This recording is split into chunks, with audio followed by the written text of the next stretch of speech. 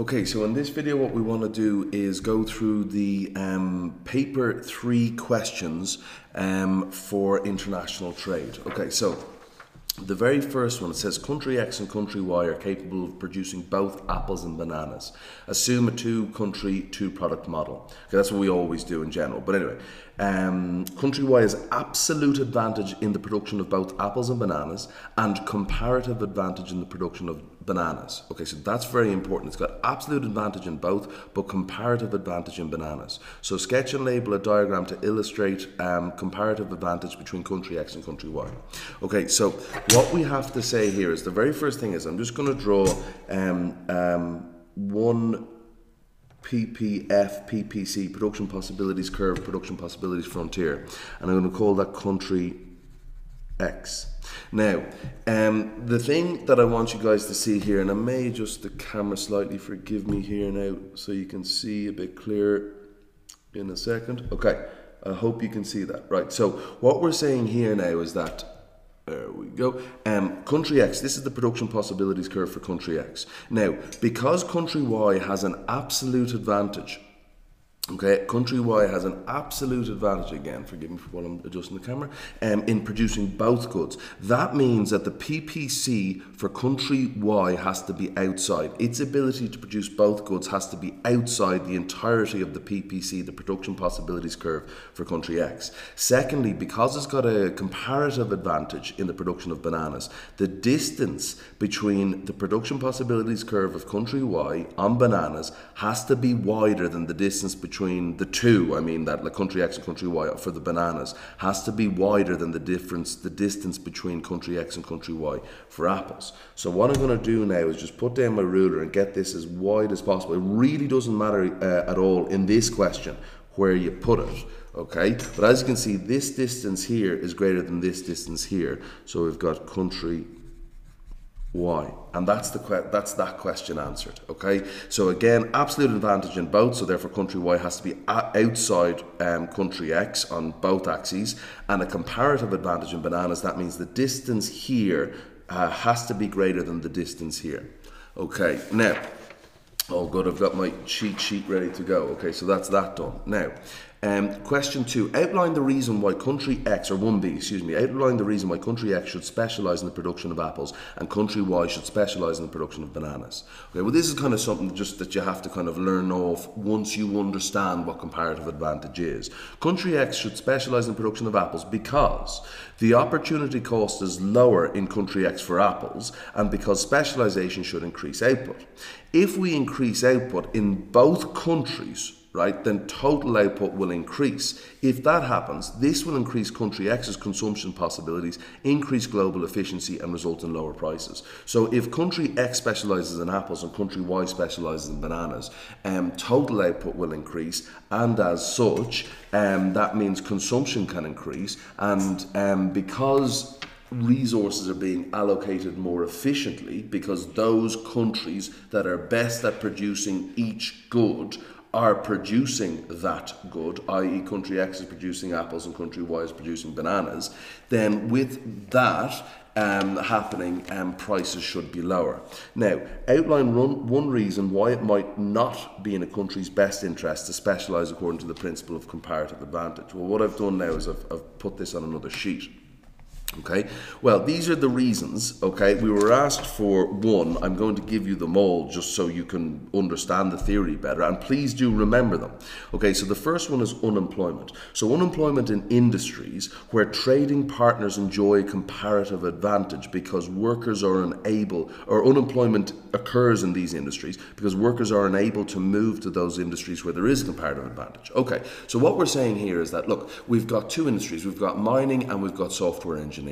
And we find that we in this country have a comparative advantage in software engineering. Fine, great, no problem. So therefore, according to this theory, we should just specialise in software engineering, and as such, completely abandon mining because the other country's better at that than we are, so they have a lower opportunity cost than we do. So we should import mined goods and we should export our software engineering expertise. Well, the problem with that is it's not easy to go from a mining job to a software engineering job. Okay, there's a huge array and vast difference in skills, education, so on and so forth, abilities required to do mining versus software engineering. And by the way, vice versa too. Okay, so the thing is, unemployment would occur in the mining industry, and they're like, oh, well, the theory would suggest, oh, just get a job as a software engineer. It's like, I don't know how to do that. So therefore, there would be structural unemployment in that sense. Now, another problem which we tend to see massively in developing countries, less developed, less economically developed countries, is this idea of over-specialization.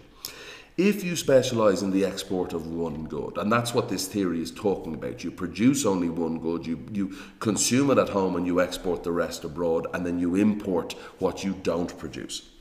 Well, therefore, that's over-specialization. You find that modern economies, advanced economies, don't do that. This can result in vulnerabilities to changes in market conditions or as a barrier to economic development. Now, why? Well, what you find is, particularly in primary commodities, that the price changes are incredibly volatile.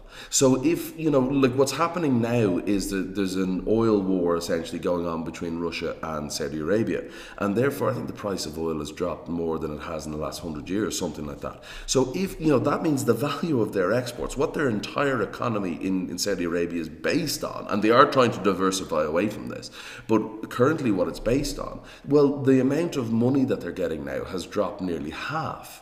So what you were getting $100 for, you're now getting $50 for the exact same good. That is a problem, okay? Because if that's all you're doing, over-specialization, you're very vulnerable to changes in prices. Another one is national security. Risk can be reduced by the avoidance of over-reliance on trading partners for essential products or resources, which might compromise national security or diminish negotiating power. So if we have a situation where we have an army and that's run, I suppose, massively on the power it gets is from petrol, and we're importing our petrol, well, if we go to war, God forbid, but if we do, we're going to be reliant on our trading partners, and that isn't a good thing, seeing, particularly if it's possible that we've gone to war with our trading partners. Okay, so they're not going to supply us with oil anymore, and therefore we're at a national security risk. Specialization may make it difficult for the economy to diversify, protect ourselves against over-specialization, protect ourselves against national security risk, thus maintaining risk of vulnerability to market conditions. What I mean by market conditions is changes in prices, okay? That's what I mean by vulnerability to market conditions. Now, the next one is standards. Safety and environmental standards may be compromised by low quality imports. True, fine, I'm just going to move on, okay? Not always true, but anyway, you have the choice to buy it or not. But still, it's a relevant, acceptable point in the IB. If we specialize, we're assuming that we have free trade. What if we don't? What if, our trading partners are engaging in tariffs, quotas, subsidizing domestic production in their own countries, etc.? Well, then we can't realize these gains from trade. So specialization may not result in beneficial trade if export markets are protected by barriers to trade. And that's 100% true. Okay? The last two, drop in demand for exports. Again, what we are talking about is over-specialization, which is essentially what this model suggests we should do. All right, and if the one good that we export, grant that is an oversimplification, but if the one good that we export and there's a drop in the demand for it, well, then our economy is massively susceptible to huge falls in real GDP, because we only produce what we can sell as producers and make a profit from. And if there's a drop in demand for it, well, then we're going to stop producing it, and then we don't produce anything else. All right, so demand or drop in demand for exports. If there is a reduction in the world demand for exported goods in the long run, this would reduce the country's terms of trade. More on that later in the course, and may harm the economy. And finally, YED, income elasticity of demand. Over-specialization may result in an economy continuing to produce with low YED, causing economic growth to slow relative to other countries. Okay, so they're the ones now, just trying to get myself sorted here, they're the ones that answer question 1C. Now, where am I now? Excellent, I'm on question 1D. Right, now, so what we've got here is that we've got a demand and supply of oranges, okay? So the domestic demand and supply for oranges are given by the functions QD equals that, QS equals that, where P is the price of oranges, dollars per kilogram, QD, quantity of oranges demanded, 1,000 kilograms per month, QS, the quantity of oranges supplied, 1,000 kilograms per month. The world price of oranges is $2 per kilogram. Due to increased awareness of the possible health benefits of vitamin C, the demand for oranges in country Z increases by 60,000 units per month at each price. Okay, now let's have a look at the question. I actually might alter my camera again just so I can give you guys a greater view. Okay, so it says calculate the change in expenditure on imported oranges as a result of the increase in demand. Well, look, what I'm actually going to do now is adjust my camera again, but what I'm actually going to do now is try to find my pencil, which is here, find my ruler, which is here, and say, okay, draw the new demand curve. Now, what we really want to do is we want to find a point on the demand curve where two grid lines cross. So essentially, you're looking for three crosses here. So if we look at this point here, right, and this is at 40,000, right, and each time I move across one box, that's 10,000. So I have to move across 60,000. So that's 1, 2, 3, 4, 5, 6. So there's one point on the new demand curve. And then here's another one where two grid lines cross that are simultaneously on the demand curve, right? So if I go across 1, 2, 3, 4, 5, 6. Right, now what I'm going to do is very, very carefully, as carefully as possible, and I keep making this mistake, so please don't do as I say, not as I do, right, which is to don't make your points that like I've made here really, really big. Try and make them kind of small, okay? The points that there, because it'll give you a greater opportunity of a more accurate diagram. Now, I hope you can see that. So what I did was just shift the diagram out 60,000 units at each price. So it says now, calculate the change in expenditure on imported oranges as a result. Well, you see, we need to know the price. Now, we were told that the price here is $2 per kilogram. So what I'm going to do now, what I'm currently doing now is writing, or drawing more accurately, I'm not writing it, I'm drawing it, the supply curve at the world price at $2. So that's world supply, all right? So now what we have to realize is, well, where does the supply curve cross the price? So this is the quantity that I'm going down now, and I'm going to take my time, as you should also. I'm going to go down here and say this is the domestic supply, because it's where the world price touches the supply curve, and that's at 60,000, but I'm just going to write that as 60. Now, originally, okay, what we had was this was the quantity demanded, which was 100,000. And now, because of the increase, this is where the new demand curve touches the world supply. This is the new quantity demanded here. Okay, and that's 160,000, 160. Okay, so obviously the imports were the difference between 60 and 100, and that's 40,000. And now they're the difference between 60 and 160, which is 100,000. Now I'm going to need this again, so I shall refer to that. But yeah, so now what we have to do is calculate the change in the amount of money spent on imports. So what I'm going to do is, I always, when you're calculating change, do the new first, okay, new and then old, okay? That's what we're going to do. Always do new, then old. So the first thing was, right, we had to calculate the amount of imports, which we've already said here. So the amount of imports for the new is 160 minus 60,000, which is 100,000. But I'm just going to write this out here. So we have 160, 1, 2, 3, minus 1, or minus 60, excuse me, 1,000. So that equals 100,000. And that's the imports, okay? Imports after the change in demand. So then what we do is we go 100,000, but what's the expenditure? Well, it's the price per good times the number of imports. So we bought 100,000 imports, excuse me, for $2 each. So now the total import expenditure is $200,000, okay? And that's the import expenditure.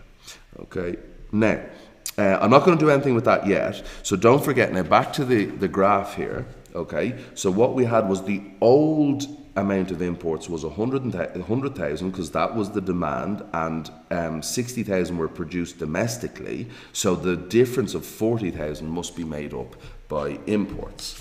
Okay, so what we're going to do now is I'm going to write down 100,000 minus 60,000, and that equals 40,000. Okay, and that's the imports. Okay, and then the expenditure on imports is 40,000 times 2, because we spend $2. I'll put in the dollar symbol, $2 each unit, so that's $80,000. Now when you're finding a change, it's always new minus old. Okay, so the change, delta import expenditure, okay, the change in import expenditure equals the new, which is 200,000, minus the old, which is 80,000. So therefore our answer, okay, equals 120,000. Okay, the next one is calculate the change in consumer surplus in country Z as a result of the increase in demand for oranges. Now, what we are saying here, and again, don't forget guys, new minus old, okay? So what we're saying here is this. Before the change in demand, this was the consumer surplus. This whole area here, consumer surplus is the area below the demand curve but above the price. And this here is a triangle. This area is the consumer surplus. And how do you find the area of a triangle? Well, it's half the base times the height. So if I choose this as the base, so I have to say it's half. Well, it's not 3 and it's not 2, it's 3 minus 2, so it's half of 1 times the height, which is the quantity, which is 100,000. The new consumer surplus now is a bigger triangle, but it's a triangle nonetheless, okay, so please don't forget that, right? Now this here is 3.6, okay, so what we're saying now is it's the area of this triangle, so it's half of this, so it's 3.6 minus 2. That means this base is 1.6 units long, and the height of it is 160,000. So don't forget new minus old, that'll give you the change, okay? So the new one, I'll put this up here, okay, so new. Okay, so the first one, it's half the base, which is 3 minus 2. I'll show you all these figures. Sorry, 3.6. I'm doing stupid stuff here. Times 160,000. This is the new one. Okay, so again, where did I get these figures from? Okay, we're doing the new one. All right, so it's 3.6 minus 2. There's the figures. And then it's 160,000. That's the height. Okay, so it's a half the base times the height. So that means it's half. 3.6 minus 2 is 1.6 times 160,000. Okay, half 3.6 is 0.8 times 160,000. And then 0.8, I'm checking my cheat sheet here, I'm not doing this in my head, don't worry, is 128,000. 0.8 times 160 is 128,000. So that's the new consumer surplus. The old consumer surplus is half 3 minus 2 times 100,000. And I'll show you where I get these figures now again. Okay, so it's half 3 minus 2 times 100,000, which is 3 minus 2, that's the base, and then the 100,000 is out to here, and that's the height of the triangle. Okay, so I'm going to try and speed up a bit if I can, guys. Okay, so 3 minus 2 is 1 times 100,000. 1 times a half is 0.5 times 100,000.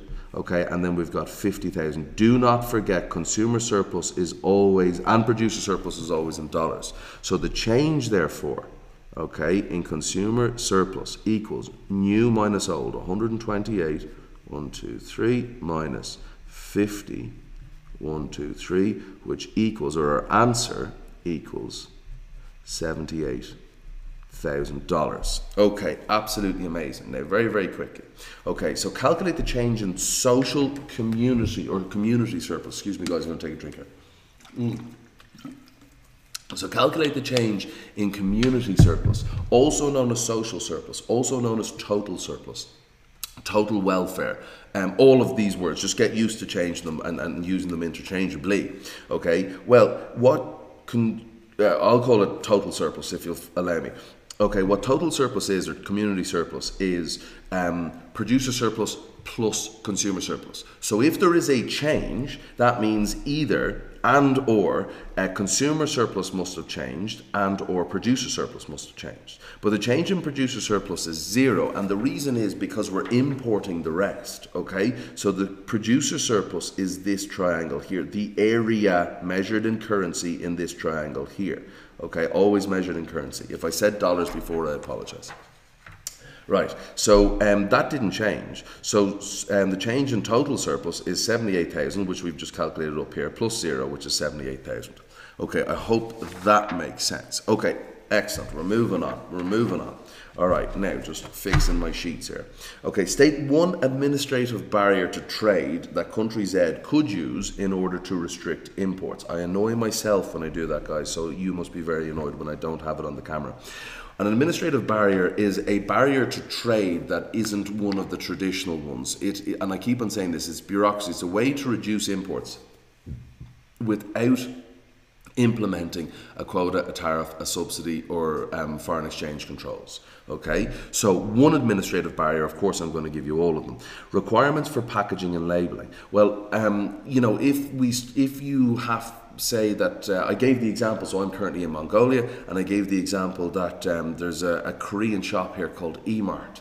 And if the Mongolian government said that, oh, every single bit of packaging has to be written in Cyrillic, which is the alphabet that's used in Mongolia currently, every bit of packaging has to be written in Cyrillic, well then the eMart shop would have to change all of their packaging to Cyrillic. That's expensive. That increase in cost is going to have to be passed on to the consumer in terms of higher prices. That increase in price is going to make these goods less competitive, and as such essentially is a barrier to trade, but it's an administrative one.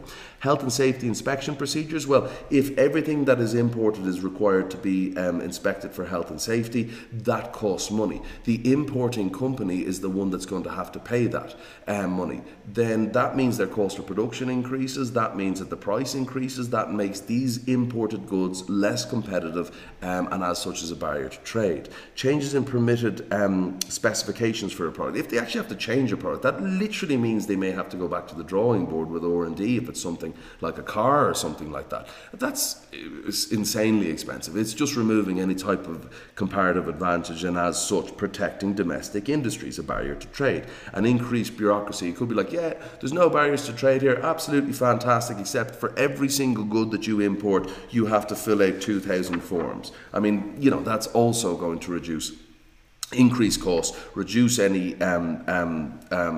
comparative advantage, and as such is in itself a barrier to trade. Now, define the term social or community surplus. Well, as I've already said, the sum of producer and consumer surplus enjoyed, the sum of producer and consumer surplus experienced, whatever you want, okay? Now, I'll come back to that actually in a second. Well, actually I won't now, because while we're on it, I might as well do it.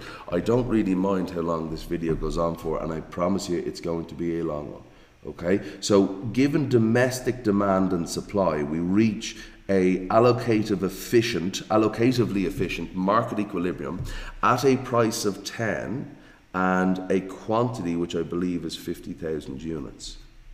And I am right to believe that. Okay, so that's 50, right? So what we're saying here is that this area here, the area below the demand curve and above the price, is consumer surplus. This area here, the area above the supply curve and below the price, is producer surplus. This whole triangle here is what we in the game like to call total surplus, and that's the addition of the two, which is that question there.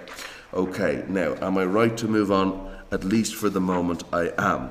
Now, calculate the social community, the total surplus in the market for cotton in San Marcos.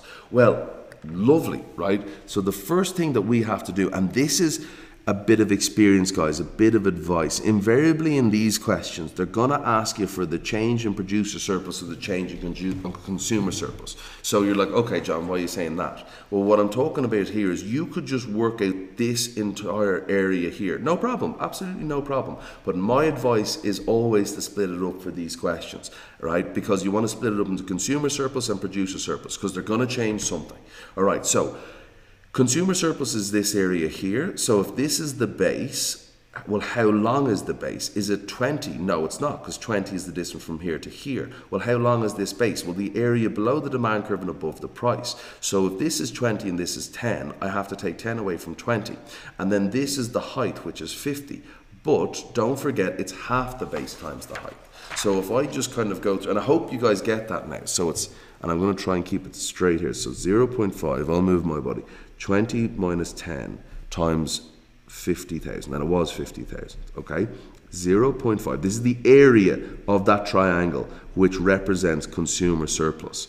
Okay, so we've got 5 times 50, 1, 2, 3. Don't forget, consumer surplus and producer surplus is always in currency, which is 250,000. Okay, lovely. Now, let's go back for a producer surplus. It's the area of this triangle here. If I'm saying this is the base, okay, well, how long is the base? Well, 10 minus 4 long. If I'm saying this is the height, how high is the height? Well, 50,000, but it's half the base times the height.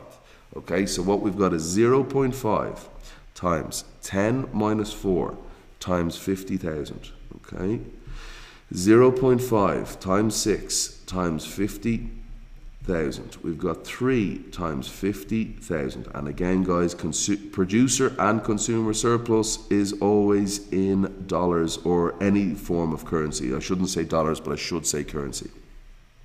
What I will say here now, total community surplus equals 250,000, 250,123, plus 150,000, 150,123. So our answer therefore equals, they are added together. I always have to check 400,000. Okay. Okay, absolutely fantastic. Now, the government in San Marcos decides to provide a subsidy equal to $8 per kilogram, $8 per good essentially, as we're measuring it here, to the producers of cotton. Draw and label the new supply curve for granting the subsidy to domestic cotton producers. Okay, so it's $8 per kilogram. Now, again, what do we do, right? So what we actually need here is to go to a point. So first of all, it's the supply curve because it's a subsidy. That's the very first thing that's affected. And the supply curve is going to shift outwards and downwards, all right? Now, we need to go to a point that is on the supply curve and also where two grid lines cross. Now, I see one here, so I'm going to look at that and just see what price that's 16. So now we need to go down to 8, which is here, and that's that point there. Now let's see if I can follow my own advice and make a smaller dot. Okay, maybe. Okay, and then it's going to reduce it outwards because more is going to be produced because of the subsidy. And this was also here, so I'm going to go down to 2 here and say that's it. Now you can't really see that, but still, I think we know it's there. Okay, you join up these and try to be as careful as you can. And that's why I'm taking my time, even though I'm sure it's annoying. Okay, and these lines, so supply plus sub, these lines should be parallel, and I think within a reasonable amount they are. Okay, now, what am I doing? So I've drawn that, I've done that, so that's that, right? Calculate the cost to the government of San Marcos of providing this subsidy to cotton producers. Well, I will kind of show this here. The cost of a subsidy equals subsidy per unit times the quantity supplied. So we need to work out the quantity supplied now with the new subsidy. So we see where the two lines cross. This is the new supply curve. This is the demand curve that hasn't changed. All right, and we say, okay, the two lines cross here, and I think that is 60, 65, 70, 75. That is 75,000 units. Now, what's the price of this, right? Well, just making sure. The price, again, is from the intersection of the two. And taking my time, and that's $5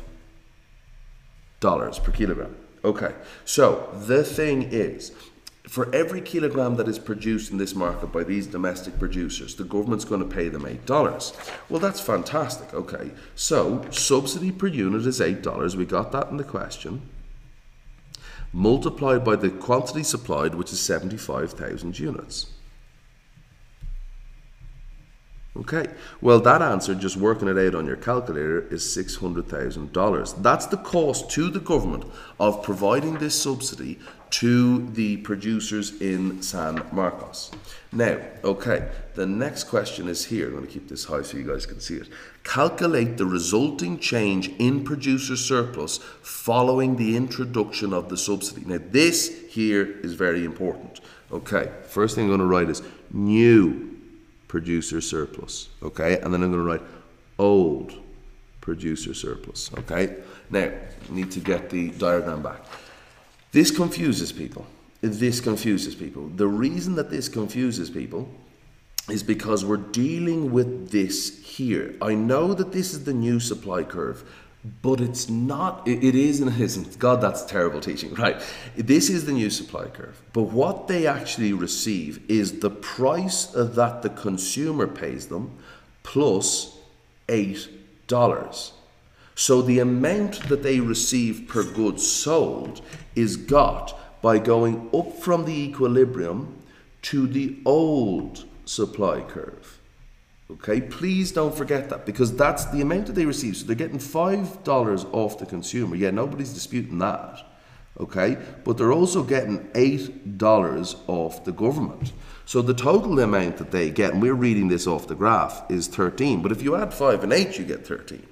Okay, so what we're saying here now is that it's the area above the supply curve and below the price. So in terms of producer surplus, we're measuring it off the old supply curve. But this is the real reward that they're receiving. Essentially, this is the real price. And this is where the old supply curve starts. So we're measuring this area here because they are receiving $13 per good. Please don't forget that. This is the effective supply on the market, but this is the amount that they receive. So when we're talking about the firms, we're back to the old supply curve.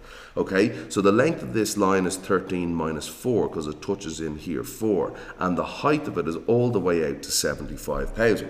So just trying to keep everything in line. So the new producer surplus is 0.5 times 13 minus 4 times 75,000, which is 0.5 times 9 times 75,000, which is 4.5 times 75,000, which equals, and I'm just checking my sheets here, 337,500. Okay, now the old producer surplus, okay, was this area here, okay, because they were getting 10, it's still the old supply curve, and it's this area here, and the height of it is 50. Okay, so it's half 10 minus 4 times 50,000, right? So it's 0.5 times 10 minus 4 times 50,000. So it's 0.5 times 6 times 50,000, which is 3 times 50,000, which is 150,000. Currency is dollars. So therefore, the change in producer surplus, and please guys remember this, new minus old, it's perfect way to measure the change in anything, okay? Because if it's if the answer turns out to be a minus, which obviously in this case it hasn't, excuse me, but if the answer turns out to be a minus, that means it has fallen, so it's just easier to see. 187,500. Okay, great. Now it says calculate the change in consumer surplus resulting from the subsidy. Now what you have to realize is that everybody's paying for this subsidy.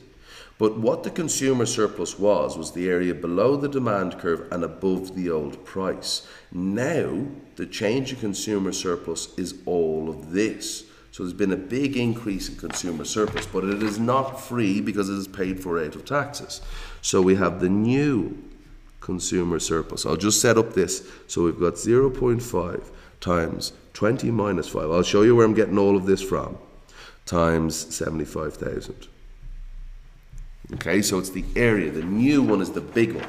So it's 20. It's the area below the demand curve and above the price. So it's this area here. So it's half 20 minus 5 times 75,000. Okay, that's the new one. So it's 0.5 times 15 times 75,000, which is 7.5 times 75,000. Now I will have to check the sheet here, which is, my God, it's a horrible number, 562,500. Not that bad, I suppose. That's the new one. This is the old one, old consumer surplus here. Okay, so we've got 0.5 times 20 minus 10 times 50,000. Where am I getting these numbers from? Okay, 20 minus 10 is the base, and this is the height, which is 50,000. Okay, so it's 0.5 times 10 times 50,000, which is 5 times 50,000, which is, again in currency, 250,000.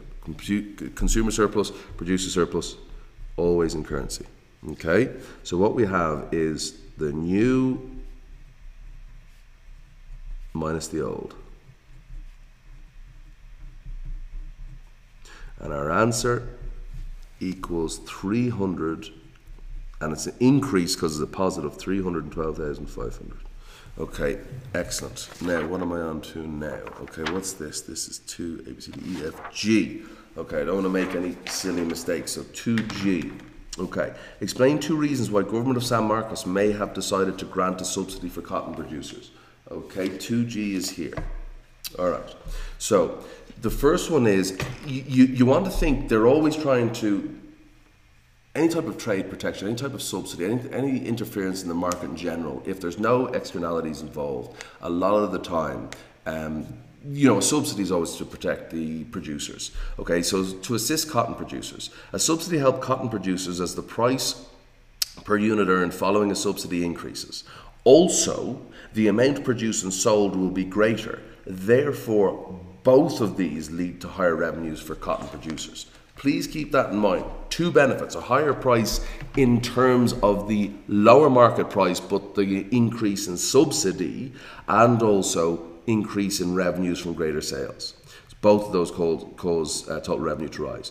To assist the textile industry, cotton is an input into the textile industry. Subsidizing cotton reduces the cost of production, making textiles cheaper and increasing profitability there. So there's a knock-on effect. To reduce unemployment, well, we've already seen that more is produced both in the cotton industry and the textile industry. So therefore, how are they going to produce that with more factors of production? What's one factor of production is employment. Labour. A subsidy increases output in the cotton and textile industry. In order to increase this output, more workers will be required, thus causing unemployment to fall.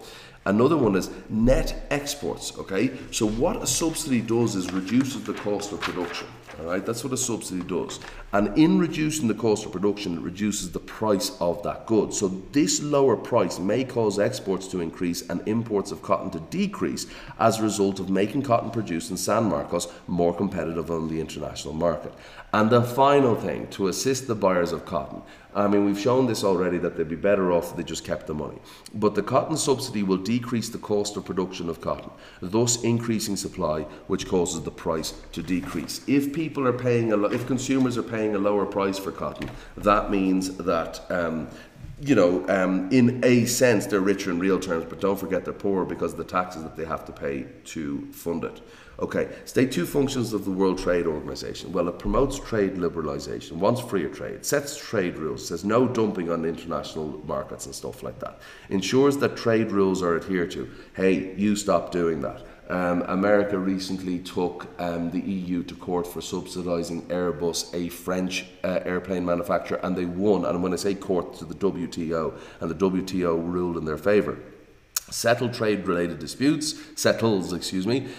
provides trade-related technical assistance, and provides a forum for trade negotiation. And trying to, just pick up the pace a little bit.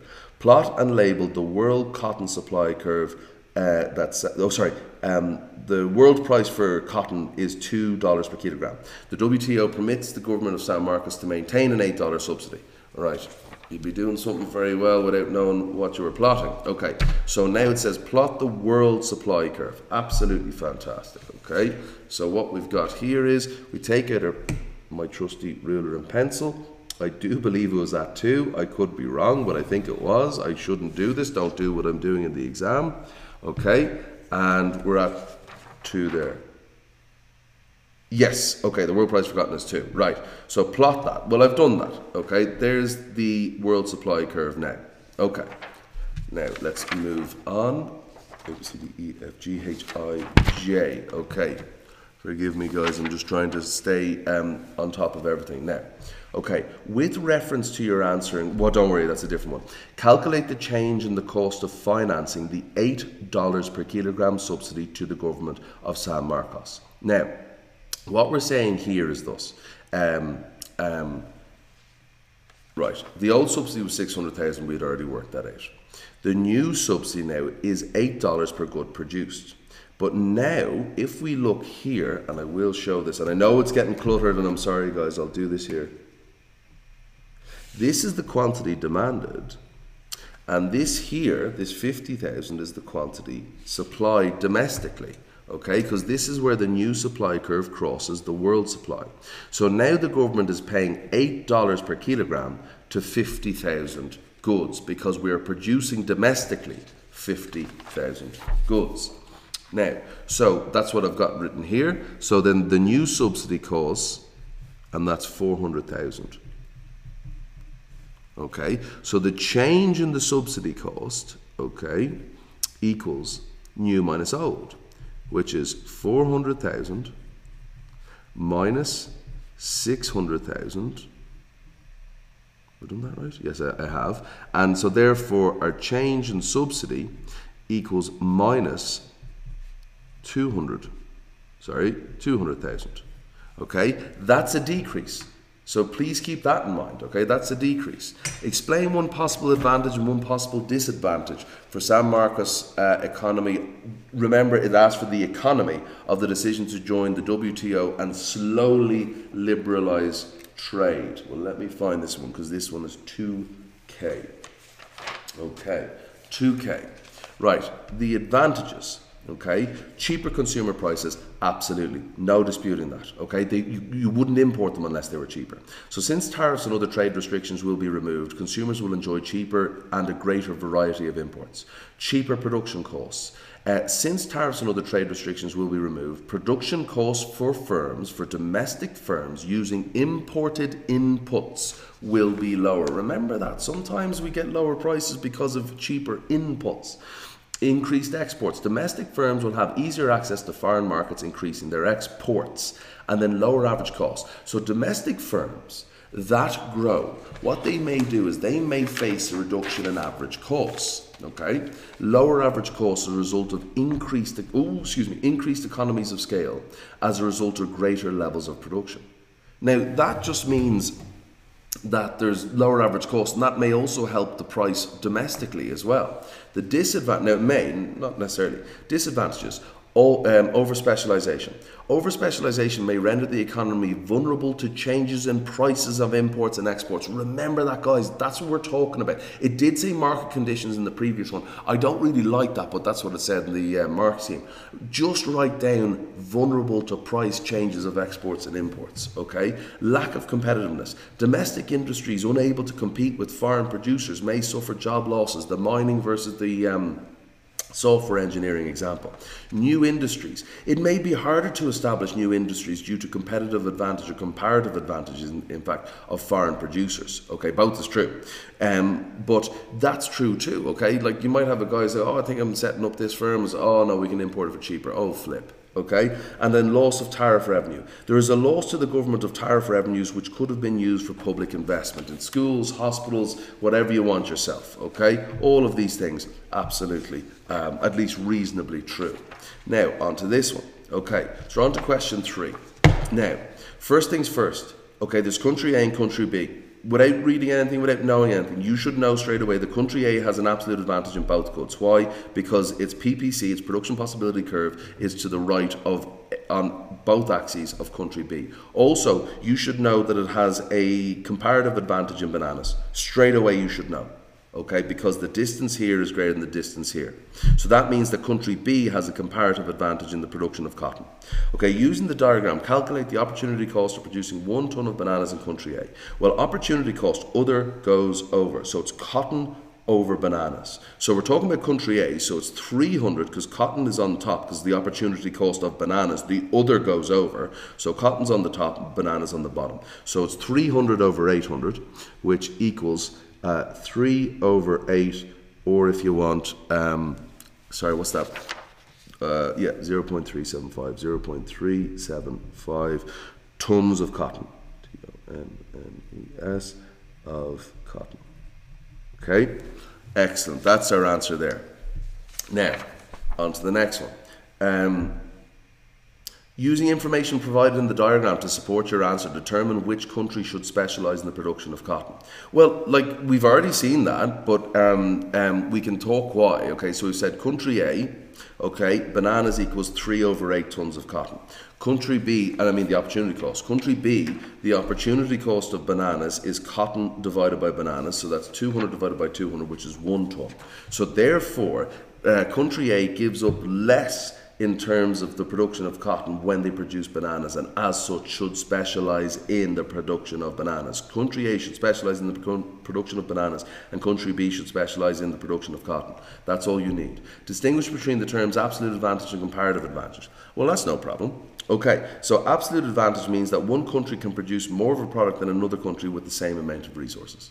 Brilliant. So given the same workers, all that kind of stuff, land, they can produce more. There's probably climatic conditions for that kind of stuff, but anyway, it doesn't matter. Okay, comparative advantage means that the opportunity cost of producing a good is lower for one country than another.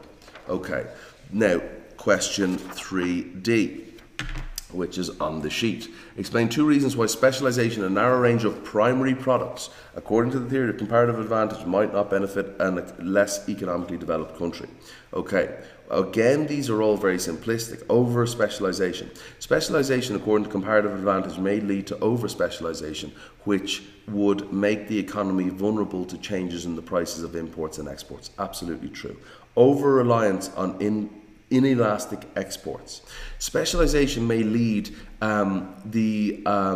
or may result in the economy relying on the export of primary commodities, which may be income inelastic and therefore unlikely to lead to sustained growth. And that's because as you spend more, which I think I talk about later, but as you spend more, total revenue, I will talk about that later.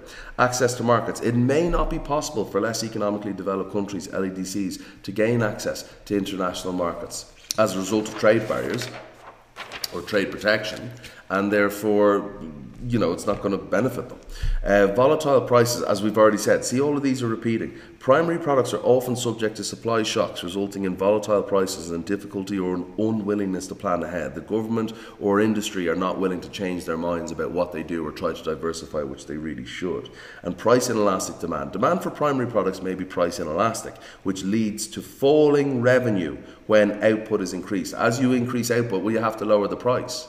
Okay, and the percentage change in quantity demand is less than the percentage change in price. That's the definition of a good that is currently inelastic. All right, now, am I good? Yes, I'm moving on. Okay, forgive me, guys. The bell might go off in about 20 minutes or so forgive me for that. I'm just conscious of it. The following diagram illustrates domestic market for rice in country alpha. Okay, calculate the social surplus at the equilibrium market price.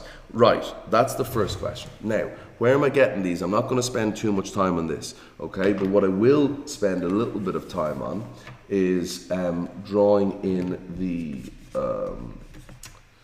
equilibrium price and quantity, and then separating the total surplus or the community surplus out into producer and consumer surplus. That's what I'm going to do. Okay, so what we've got is here's the equilibrium. And what is this? 8,000 kilograms per year. Lovely. Okay, so therefore the consumer surplus is this area here. It's the area of a triangle. What is the formula for area of a triangle? Here's consumer surplus. And I'm going to have to be economical with my space here. Okay, it's half the base times the height. So it's 0.5 times 14 minus 6 times 8,000. Okay, which is 0.5 times 14 minus 6 is 8 times 8,000, which is 4 times 8,000, which is 32,000 what? Dollars. Okay, please remember that. Okay, that's the consumer surplus. Producer surplus is 6 minus 2, but it's not that. It's a half 6 minus 2 times 8,000, which is a half 4 times 8,000, which is 2 times 8,000, which is $16,000. Okay, and therefore the social surplus equals consumer surplus plus producer surplus. So the social surplus, SS here, equals 32 plus 16,000, which equals in total 48,000. And remember allocative efficiency. What allocative efficiency means is that this is the way where demand and supply are equal. That is the way to maximize total revenue. Okay, the perfect amount from society's point of view, given our limited resources and our current preferences. Demand is preferences, supply is limited resources. This is the perfect amount of this good to produce in society. Okay, now it says the government in Alpha imposes a price ceiling of $5 per kilogram, right? So what I'm going to do is I'm going to use, to try and make this slightly more evident, I'm going to use my blue pen here, okay, and I'm going to go across. Price ceiling, never a fan of it, never a fan of it, okay, $5 per kilogram, all right. So the quantity demanded is 9,000, but the quantity supplied seems to be 6,000, okay, so QS and QD, okay?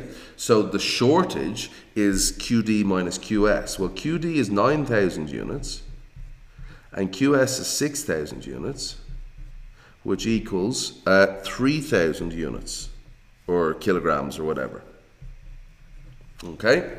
Now, that's the shortage. Now, what am I on to now? I'm on to 4C. Excellent. Okay. Next one.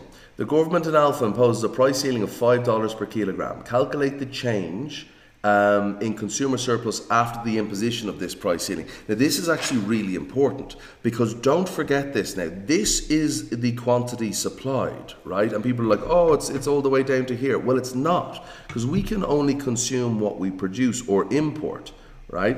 And therefore, so the consumer surplus is this, the new consumer surplus is this unusual area here. So I'm going to split that up into two separate diagrams, essentially. What I'm going to do is I'm going to make this into a triangle and then a rectangle here, okay? So the triangle is 14 minus 8, okay? So it's half 14 minus 8, okay? So it's 0.5.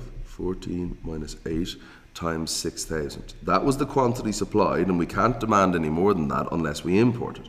0.5 times 6 times 6,000.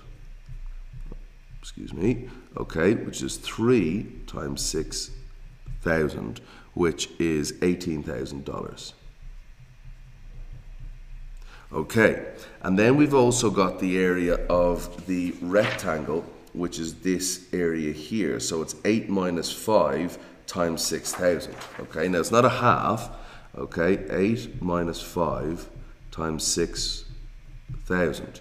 Okay, which is 3, excuse me, times 6,000, which is also 18,000, which equals 18, $1, $2, $3. So therefore, I have to add these. I'm getting ahead of myself here. So it's this plus this added together, which is 32 or 36. Silly me. Okay. And the reason why we calculated the consumer surplus this way, okay, because if we look at this, all right, it's the consumer surplus is, where are we? 32. Yeah, absolutely. The consumer surplus here, excuse me, is 32. Okay, so what we're saying here now, it's old minus new, so it's 36 minus 32 equals 4,000. Increase. Okay, so that's the change there. So the government in Alpha, we know that. Calculate the welfare loss after the imposition of the price ceiling. Okay, well what we've got here is there's a few ways to do this. We've got the total welfare previously, or the total surplus is 48,000. So what I'm going to do is I'm going to do, like always, new minus old. Okay, so we've already calculated that the new total welfare or consumer surplus is new consumer surplus equals 36,000. Okay, so now we have to calculate the new producer surplus. And that equals 0.5, I'll explain where I'm getting these numbers from in a second. 5 minus 2 times 6,000. Okay, where am I getting the 5 minus 2? Well, it's 5 minus 2 to here, this triangle area here, all right, times 6,000, which equals 0.5 times 3 times 6,000, which equals 1.5 times 6,000, which equals $9,000, right? So the new total surplus, like new total surplus, equals 36,000 plus 9,000, which equals 45,000. Okay, so it's always new minus old, so it's 45,000 minus 48,000 equals minus $3,000, and that's the reduction in total surplus. Okay, now the next one that we have here is okay, forgive me guys, I had to pause the video there. So I think we finished up on 45,000 and therefore was minus 3,000, so there was a reduction. Okay, now, so a new government in Alpha decides to abolish the price ceiling. Instead, it opens the rice market to imports. The world supply of rice is perfectly elastic. Any quantity can be bought for $3 per kilogram. Using the diagram, calculate the import expenditures. Right. So $3 per kilogram is the amount, is the price at the world price. Okay, so we're going to do this. Okay, so this is supply world. All right, and now we're saying, I think it's calculate. I've even forgotten the question, but I know what I'm doing. Okay, so now it's saying, I think it's calculate the expenditure on imports. So we're consuming 11. Producing 2, so that's 11 minus 2 is 9. Okay, so it's 9,000. So to calculate the expenditure on imports, okay, what we're doing here is 11,000 minus 2,000 times $3, okay, which is 9,000 times $3, which is 27,000. Okay, fantastic. All right, so now the next one is define the term comparative advantage. Comparative advantage means that an opportunity cost of producing a good is lower in one country than it is in another. Okay, that's what that means. Now, on to the next one here. My God, if I was organized. 4G, okay, 4G. So let me find this one. Here we go. So it's explain 2 limitations to the theory of comparative advantage. All right, so the limitations to the theory of comparative advantage. Now you can say perfect competition is fine or perfect knowledge. So as in perfect competition, it is assumed that producers and consumers have perfect knowledge or information and are aware of where the least expensive goods may be purchased. Okay, that's one issue. The next one is zero transport costs. It is usually assumed, that there are no transport costs. However, in reality, this is not true. The existence of transport costs may erode a country's comparative advantage and make international trading not worthwhile, since it may eliminate its competitiveness. Okay, homogeneous products. It is usually assumed that the goods being traded are identical, such as barley, cotton, or bananas, or rice as it was in this case. Okay. However, problems arise with goods such as consumer durables. A Toshiba television will be different to a Philips television, and so it is much harder to prove that Japan has a comparative advantage in producing televisions. In mobile factors of production, It is usually assumed that the factors of production remain in the country. However, it may be the factors of production rather than the goods themselves that move from country to country. So an example of this is developed countries, rather than exporting finished goods to less economically developed countries, may invest capital in less economically developed countries to enable goods to be produced there. So therefore changing comparative advantage. And labour may migrate from low wage to high wage countries, again, therefore changing comparative advantage. And the last one is technology is fixed. It's assumed that technology is fixed and these things don't change, and that is absolutely untrue. So let's say if America currently has a comparative advantage in software engineering, there's nothing to say that that won't move to Kuwait, Russia, China, Korea, anywhere in the future. There's nothing to say that that won't change, because the technologies that are used may be different in the future. Okay, now on to question 4H. I said this would be a long video. I'm coming up to an hour of recording. I think it's going to be another 30 minutes.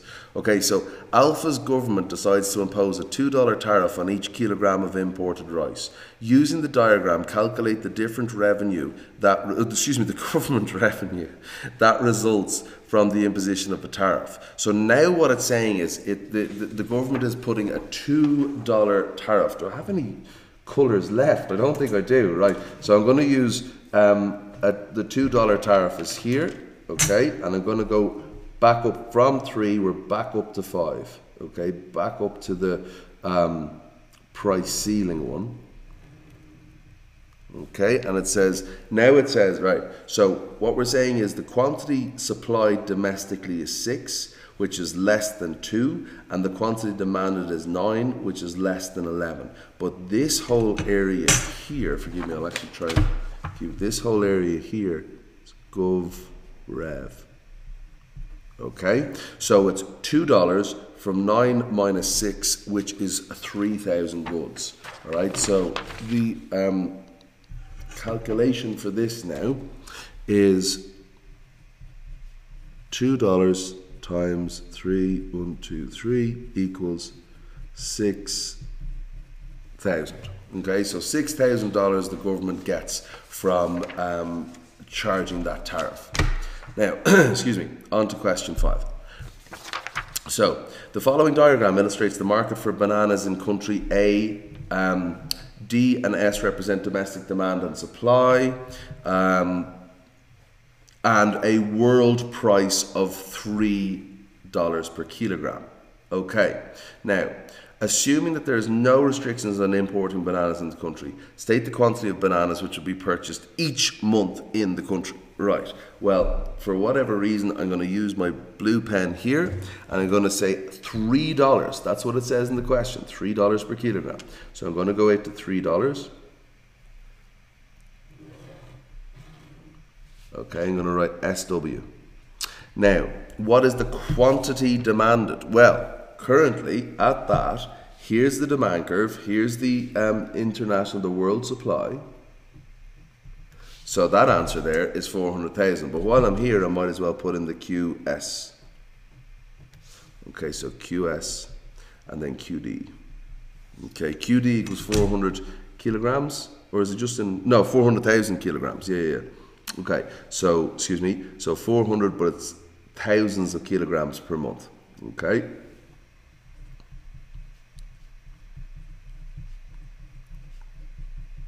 Okay, excellent. Now, on to the next one, which is 4G. Okay, and have I? Make sure I have. Okay, no, it's not. Sorry. Silly me. I nearly did it again. Okay, I do apologize. 5B. Okay, now, assuming that there are no restrictions, calculate the monthly expenditure on bananas imported into the country. Right.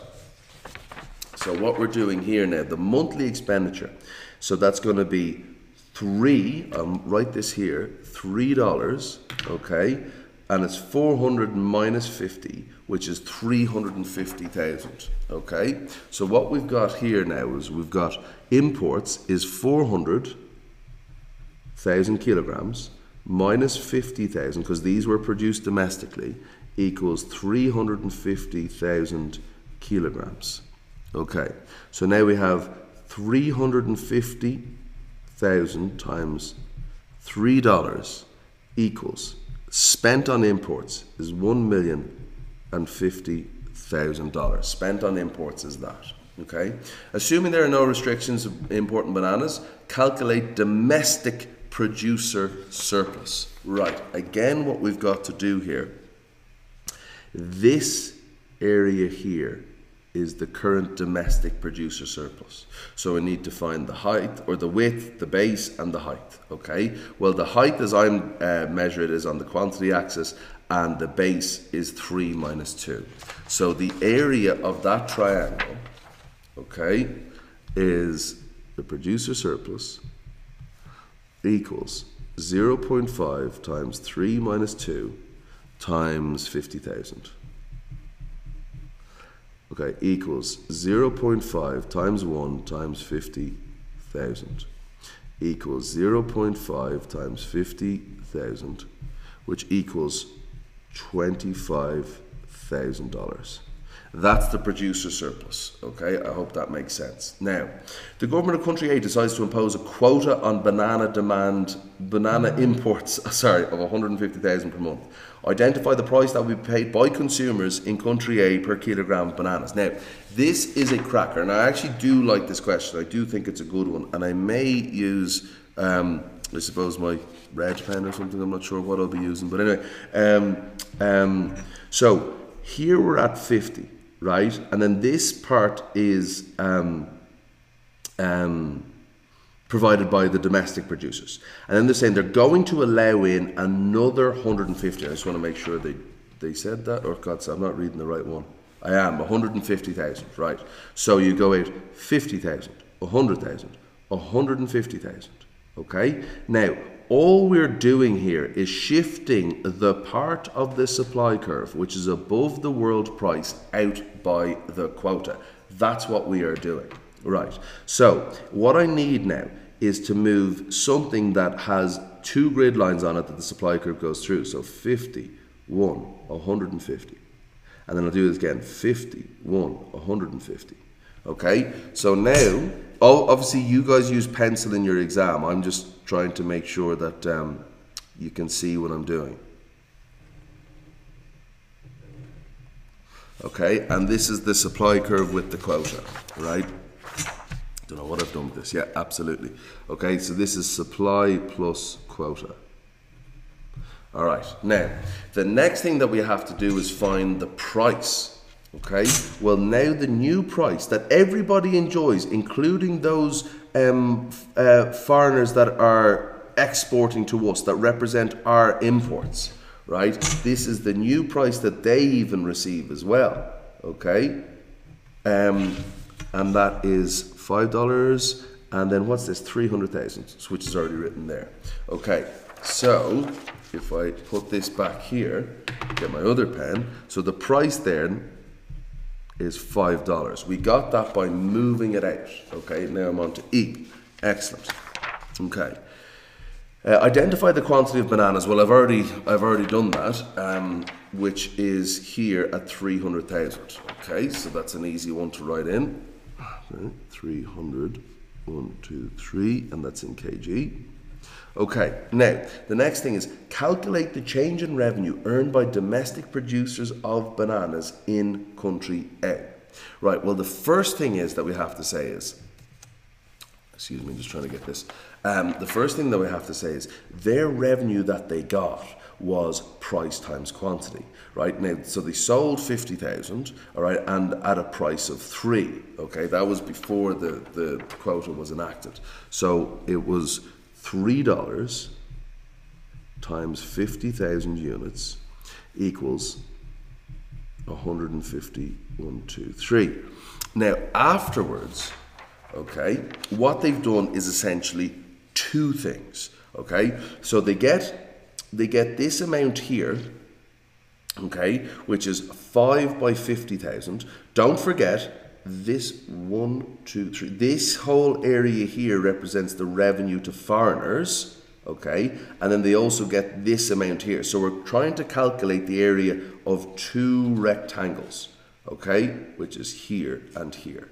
Okay, I hope that makes sense. So what we're doing now is thus, which is 5 times 50, 1, 2, 3, plus 100. 1, 2, 3. Now, where am I getting the 100 from? And the 100 is gotten from here, okay? Because this is where from 50 to 200 is foreign production, and then from 200 to 300 is domestic production again, okay? So please, please, please keep that in mind, all right? So it's $5 now as well. So it's $5. Oh, sorry, yeah, actually, I'll write it down here, which is 5 times 150, okay, which equals 750. So the change in revenue, therefore, okay, it's new minus old, so it's 750 minus 150 equals 600,000. Okay, great. I hope that makes sense.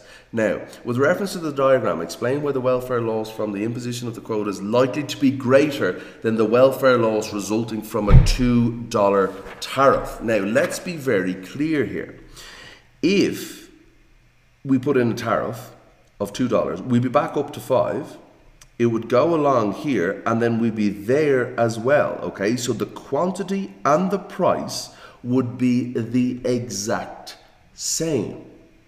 Now, this is why quotas are not a good idea in general, all right? Because the government doesn't benefit. And the reason is the welfare loss is likely to be greater for a quota, even though it would end up at the same price and the same quantity demanded. Because even though the impact on price and quantity is the same in this diagram, in this case of a $2 tariff, the government does not benefit in terms of revenue from a quota, which it would benefit if there was a tariff charged. So I think quotas genuinely one of the worst ones that you can do, one of the worst types of trade protection that can be done. Now, I hope that does make sense. I really, really do. Now, on to the next question. We've got a few more. We're still going, 1 hour and 10 minutes. Okay. The following table shows the amount of wheat and rice which could be produced in country A and country B with given quantity of labour. Assume that wheat and rice are the only 2 products produced in these countries and that labour is the only resource necessary. From the data provided, calculate the opportunity cost of producing each kilogram of wheat in country A. Well, its opportunity cost means other goes over. So that means it's rice on top of wheat, because the rice is 80 and the wheat is 100, which equals 0.8. What that means is the answer equals the opportunity cost, okay, of wheat in country A equals 0.8 kilograms of rice. That's what they give up in terms of rice in order to produce wheat. Okay. The opportunity cost in country A of producing a kilogram of rice. Well, again, the other goes over. It's wheat divided by rice. And wheat, excuse me, guys, and wheat is 100 and rice is 80. So what that is 1.25. So the answer, opportunity cost of rice in country A equals 1.25 kilograms of wheat. Okay, no problem. The next one here is, what's this? Opportunity cost producing a kilogram of wheat in country B. Well, again, other goes over, so it's rice divided by wheat in country B. So it's 100 divided by 200, right? So equals 100 divided by 200 equals 0.5. Okay, so the answer is the opportunity cost of wheat in country B equals 0.5 kilograms of rice. Now, let's have a look. What was, so the opportunity cost of wheat in country A was 0.8. So straight away, country B has a comparative advantage in wheat. Okay? Isn't that right? Yes. Okay, and then from the data provided, calculate the opportunity cost of producing a kilogram of rice. Well, again, the other goes over, so it's wheat in terms of rice. So, and I'll just show this to you. Wheat in country B is 200, rice is 100. So it's 200 divided by 100. So it's 200 divided by 100 equals 2. So the answer the opportunity cost of rice in country B equals 2 kilograms of wheat. Now, looking at your answers, you should be able to see there. Sorry, I just hope you can see that. I hope you can see that. I apologize. Looking at your answers, you should be able to see which has an opportunity or which has a comparative advantage, the lower opportunity cost. So country B holds the comparative advantage in wheat. We've already said that. And country A holds the comparative advantage in rice. If one country has a comparative advantage in the production of one good, then the other country mathematically must have the comparative advantage in the production of the other good. Now, so what we're asked to do now is to draw the diagram. Okay, now let's have a look back here. Country B can produce more wheat. Country B can produce more rice. Therefore, country B has an absolute advantage in both. Right? But country B obviously has a comparative advantage in wheat, and country A has a comparative advantage in rice. So country B should be further out on the wheat axis compared to how far it is on the rice axis. Okay, so I'm actually gonna keep this here. Okay, and I'm gonna you keep an eye on the figures. Okay, so this is rice. So we've got country at 80 and then 100. So we're 80 and then 100.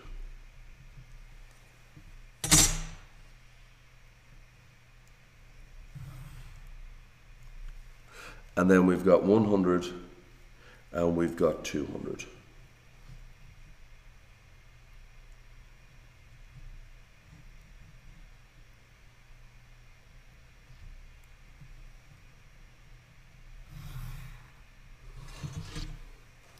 Okay, and this is country A, and this is country B. Okay, fantastic. I hope that makes sense. I really, really do. If not, there's not much else I can do to explain it, so you're going to have to watch other videos.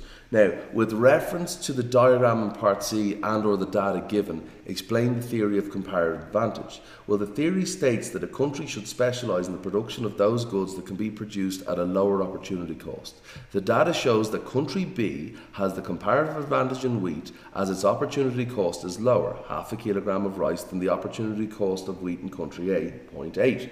So country B should specialise in the production of wheat, and country A should specialise, country A has a comparative advantage in rice, and as such should specialise in that. Okay. Now, the next thing that we're looking at here, and I hope this is really starting to get relatively simple, like, or at least, you know, you're starting to see this repeat. Okay, so the above diagram, blah, blah, blah. State the monthly volume of domestic production before the subsidy is granted. So it's obviously going to be a subsidy of $2 a kilogram. Okay, now this really annoyed me because, excuse me again, because the diagram is just so difficult and my eyes aren't very good and I was just like straining to see this. So that's the amount that's produced domestically, which is 100,000 kilograms, 100,000 kg. Okay, that's the first thing.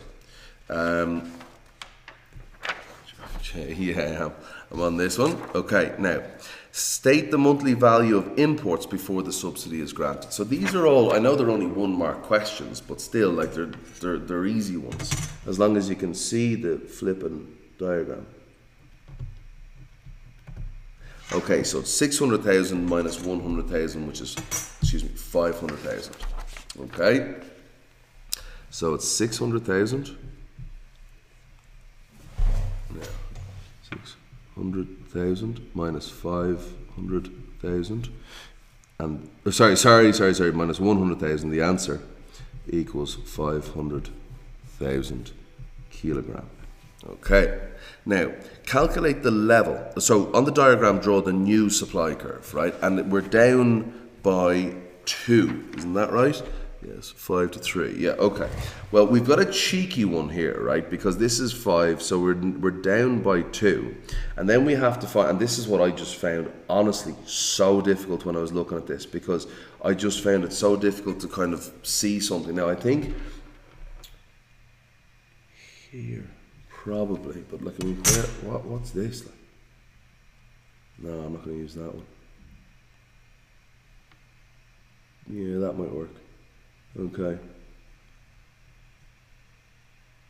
Here. And now I have to go down, like from here, which is 13, 12, 11. This is why I didn't like it. It was too fine. Okay. And it's going to look something, taking my time. Something like that, which is S plus S, as we were told to denote it in the question. Okay. H-I-J-K. Okay, right. So we've done that. Now calculate the level of government spending required to finance this. Right. Well, you see, the thing is, what's the new domestic production now? And the new domestic production now seems to be 300. So what this means now is that they are going to spend $2 for every good that's produced, and there's 100,000, there's 300,000 produced, so the cost of the government is 600,000.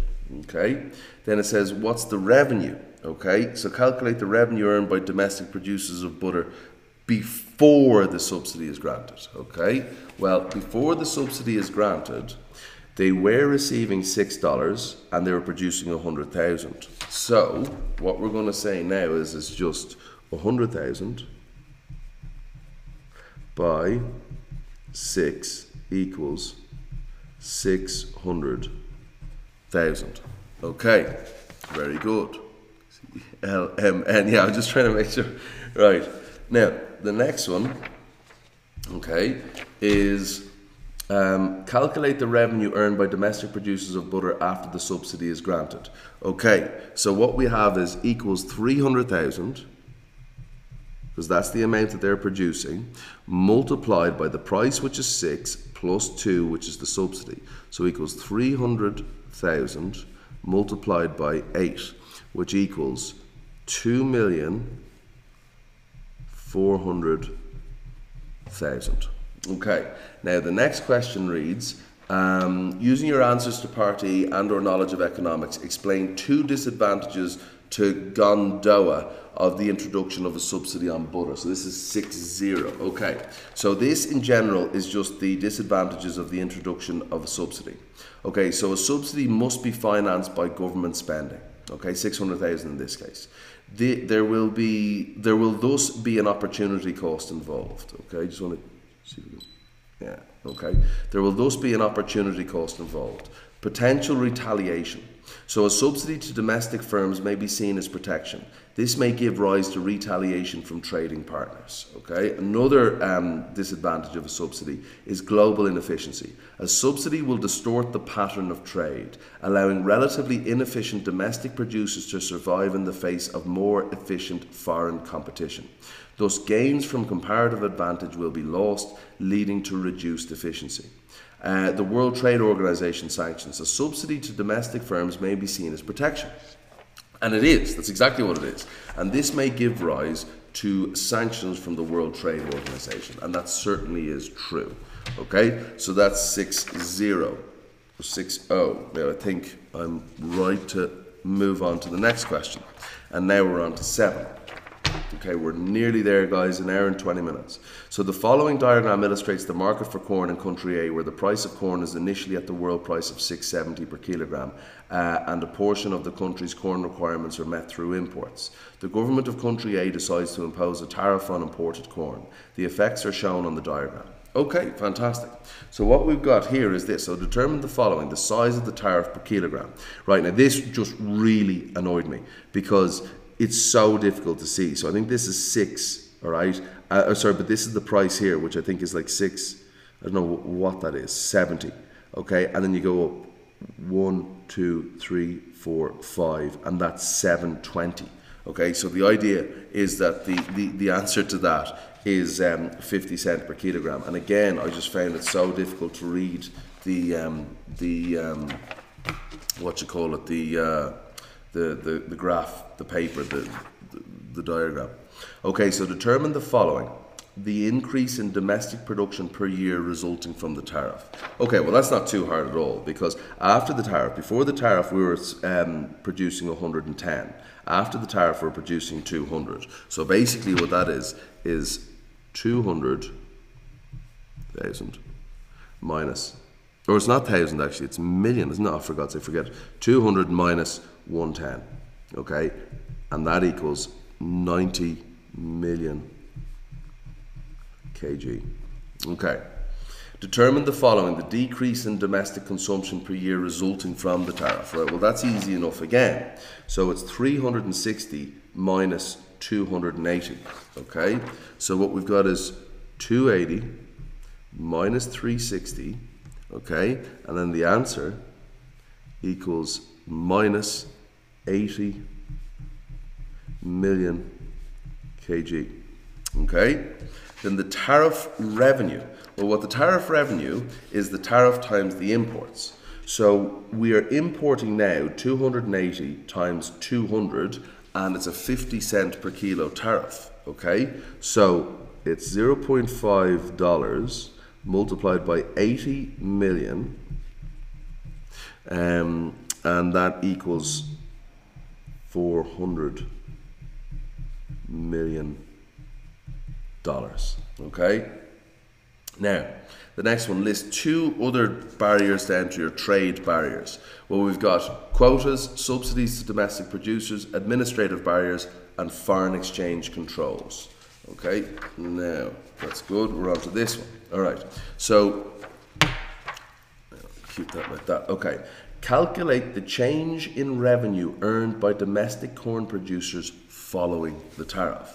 Well, what they were earning is this amount, which I think is 670 times 110, and now they're earning 720 and it's 200.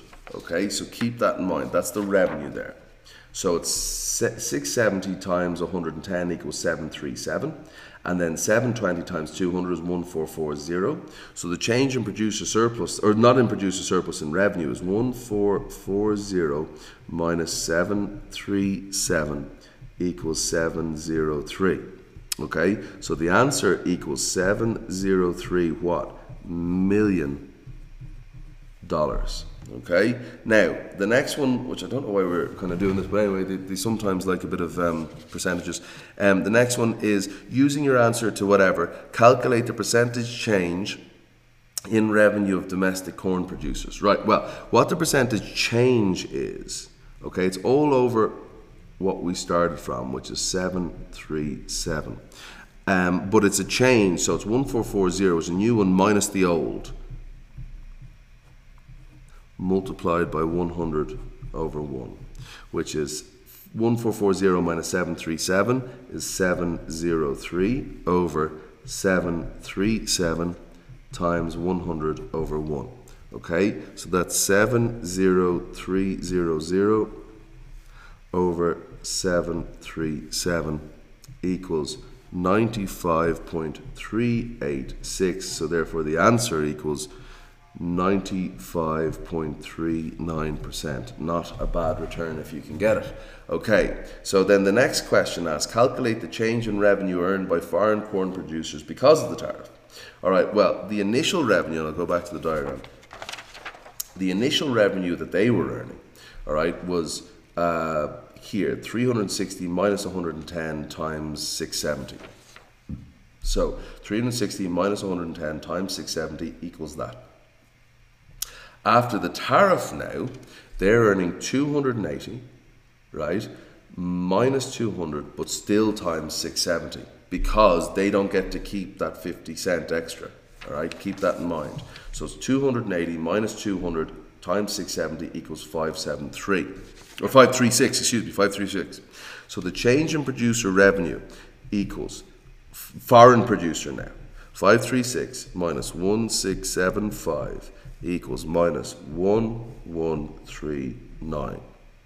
Okay, so the answer therefore equals minus, and it's in dollars, and it's a huge amount, 1 million, I don't know what it is that a billion, is it? My God, 139 1, 2, 3, 4, 5, 6. Wow. Okay, so over $1 billion change. It's a lot of money.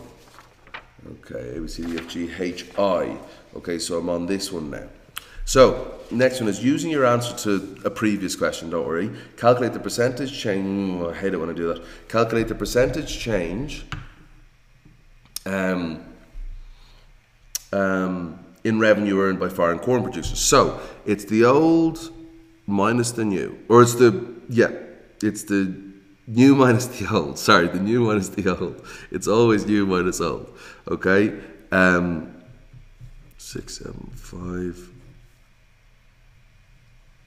Okay, all over 1675 times 100 over 1 equals minus 1139.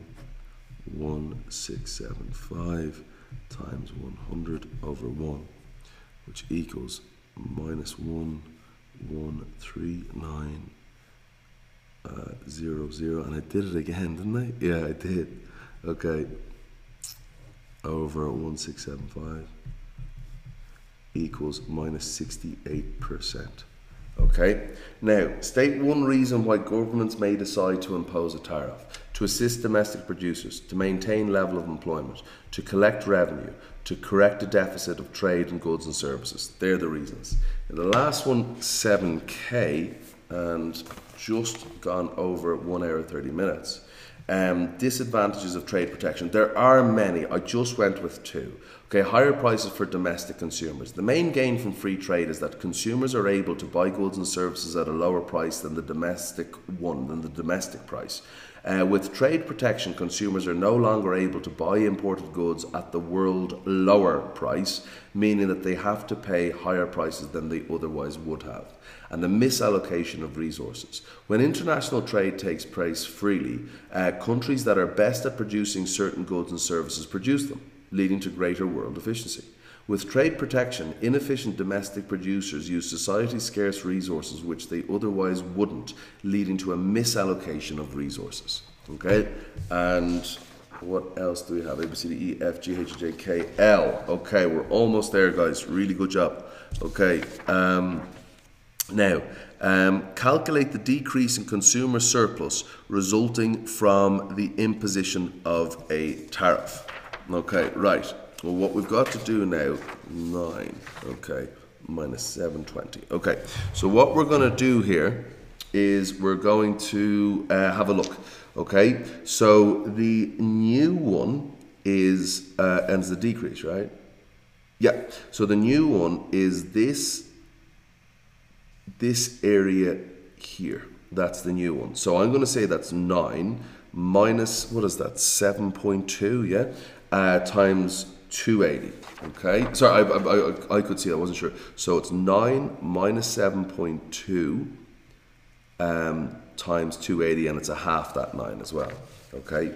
So 0.5 times 9 minus 7.2 times 280, okay, which is 0.5 times 1.8 times 280, which is 0.9 times 280 times, which is 252, okay, and that's obviously in dollars, and I think it's in millions as well.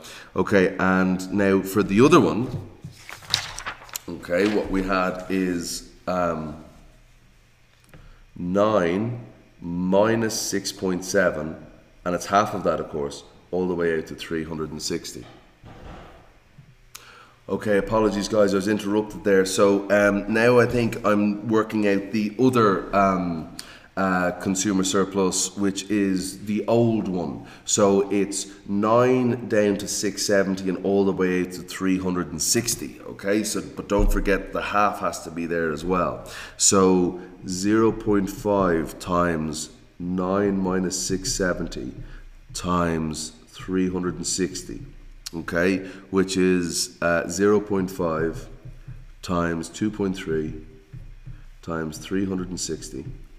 Okay, which is 1.15 times 360, which is 414. And again, I think that's million as well. Okay, so the idea is that it's the new minus the old all the time, all the time, all the time. So it's 252 minus 414 equals minus 162. And what we're saying is the answer equals minus 162 million. Okay, now last bit and we are finished. Okay, explain why the welfare loss resulting from the corn tariff is smaller than the loss of consumer surplus. Now you really should know this. The reason is, I know the consumers lose a lot, that's true, and there is a deadweight loss, but some of it is received by producer surplus and some of it is received by the government in terms of tax revenue, which can go back into society. Not necessarily, but it can. So the welfare loss will be smaller than the loss of consumer surplus because producer surplus increases and the government earns tariff revenue. Those two reasons, producer surplus takes some of it and the government earns tariff revenue. I'll just see if I can. Okay. And therefore, part of the loss of consumer surplus is offset by a benefit to other stakeholders, i.e. in this case, domestic producers and the government. Guys, we are 1 hour and 35 minutes. Thank you so much for everything. Very good.